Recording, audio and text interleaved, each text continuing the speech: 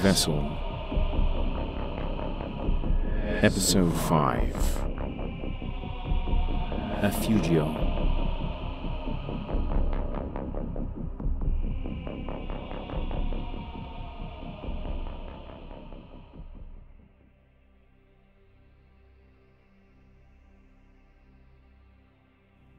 His eyes struggled to take in the sight in front of him, with his mind trailing off not far behind. It was all too much to see at once, too much to process, and he held onto the railing in front of him to keep his balance. What lay before and below him looked very much like a mile-long strip of a bustling town.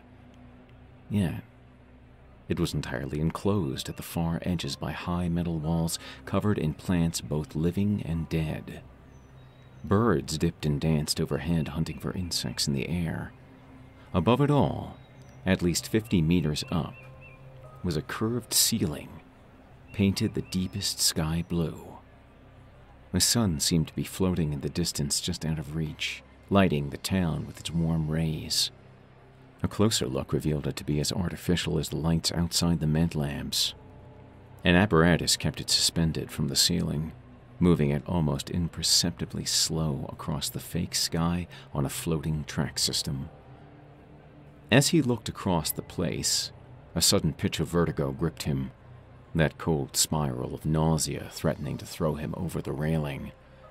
Below, waiting for him to fall and crack his spine across them, pipes and plants mingled to become biomechanical tangles jutting up from the floor and through the walls. What was this place? And how had he come to be there?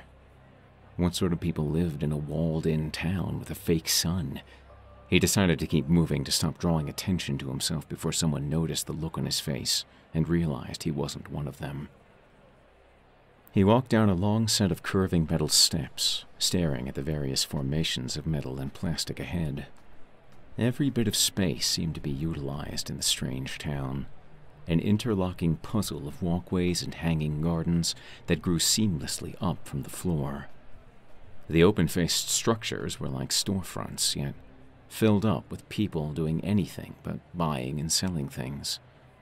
As he watched, a beautiful olive-skinned woman showed a group of children how to hand-knit a sweater. In the next building, a small group were gathered around a series of holograms, playing against each other in a game of some kind. In yet a third, 3 women with delicately tattooed faces sat drinking tea while a young girl played a sad song for them on a transparent violin. Continuing on, he walked under and through a series of turns and tunnels. The crowd of unfamiliar faces moved ever around him. They were of every age, every gender, some wearing regular clothes and some in uniforms very much like his own, only differing in color. To his right, a pair of teenagers walked up a flight of steps to an elevated tram platform before being hummed off into the distance. It was all too much. His legs felt as if they were going to give out and he would go crashing to the floor. Locked in a daze, he walked until he came to a small park area ringed with green shrubs and white birch trees. He passed a single bench where a couple were seated, stumbling to the large fountain at the center. The water there danced in ways that defied physics, snaking in midair and looping back in on itself before falling down and starting all over. It was mesmerizing, though it did nothing to calm his vision. Strangers moved around him, unknown people in a foreign place, 100 nationalities making up one people.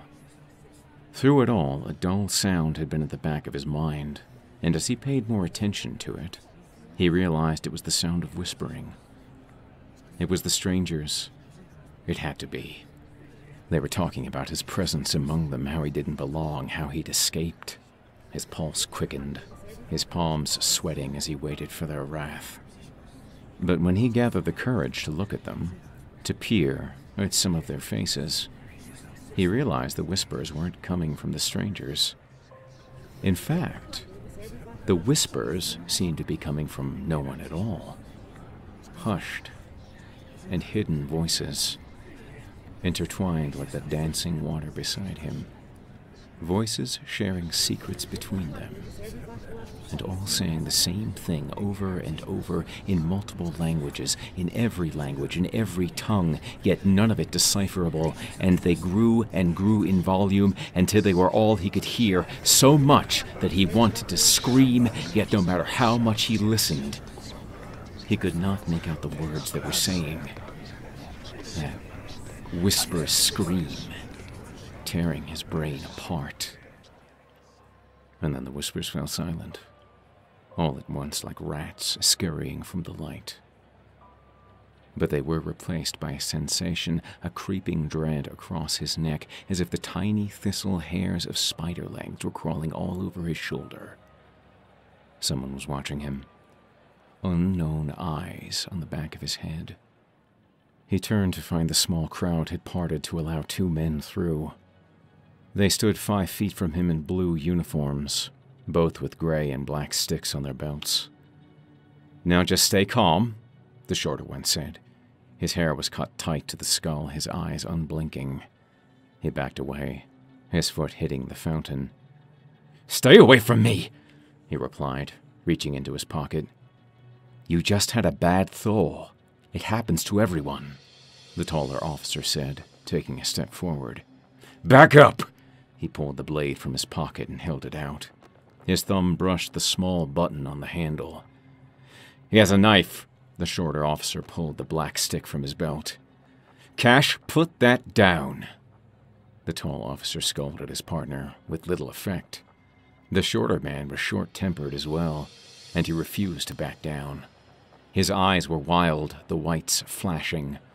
The tall one, realizing his partner wasn't listening to him, turned away and lowered his voice. Hey, it's okay. We just don't want you to hurt yourself, all right?" "I don't know who the fuck you people are." "My name is Nikolai. This is Cash. We're all friends here. Now, if you just put down the knife and talk to us, I'm sure we can..." He ran. He was done talking and he wanted out of that strange place. He felt the park behind and cut through the crowd. The officer shouted for people to get out of the way as they pursued, but he managed to put a good amount of distance between them in a short time. He weaved through people and buildings and trees, nearly knocking over a man and his metal dog doing tricks for a few gathered folks. He kept the knife tucked against his side, no use scaring people and drawing attention. He took a moment to glance back and was pleased to see the officers were nowhere in sight. Still, they couldn't be far. A screen pointed the way to a cafeteria. He followed it, hoping to lose them once and for all. What he needed most was to resume his escape unencumbered, and he hoped a cafeteria would give him proper cover. He rounded the corner and found himself in a very different place than he'd expected. Rather than the cafeteria of a school setting, it was closer to a mall food court, though one combined with an aquarium. Large, thick-glassed fish tanks filled the space from floor to ceiling, curving delicately between patrons seated at several dozen long tables. Schools of fish large and small swam lazily on either side, the water deep, with no bottom in sight, as if it connected to a place far below. The sight of a huge silver tuna floating by distracted him momentarily, its long yellow fins swaying in the water as it regarded him with cold and unfeeling eyes. The nature of the place he'd woken up in still escaped him. It was an enclosed community of some kind, that much he couldn't decipher. But beyond that, its purpose was utterly alien to him. A man appeared ahead, running into view and stopping so short his shoes squeaked on the floor, drawing the attention of a few cafeteria patrons. It was the taller officer, Nikolai, his partner nowhere in sight. Either Cash had fallen behind, or... "Give it up," a familiar voice announced from behind. He turned to find the smaller officer, Cash, with black and gray stick in hand. He smiled, proud of himself. In response, he pressed the small button on the knife's handle. The weapon whined in his hand, vibrating ever slightly as the blade grew white-hot. It was a cauterizing knife. He aimed the hot blade at Cash and gritted his teeth, ready to do whatever he had to do to get past the man. "Get out of my way," he spat, "before I get you out of my way." A look of fear flashed in the officer's eyes before quickly returning to determination. "There's nowhere for you to go." He raised the knife, preparing to lunge at the smug officer and bury its blade in the man's neck. But just then, "DeSanto!"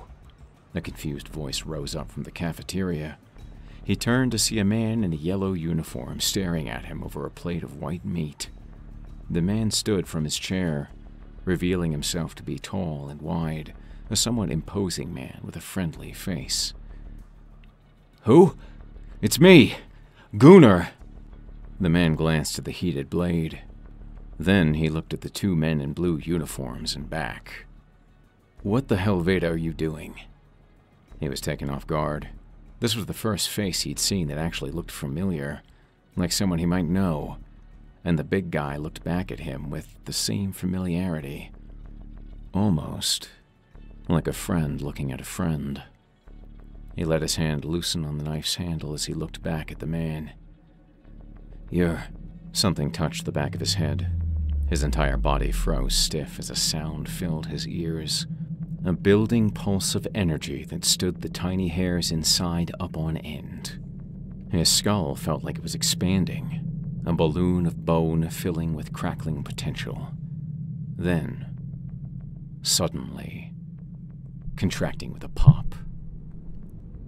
When the sound was gone, his vision went with it.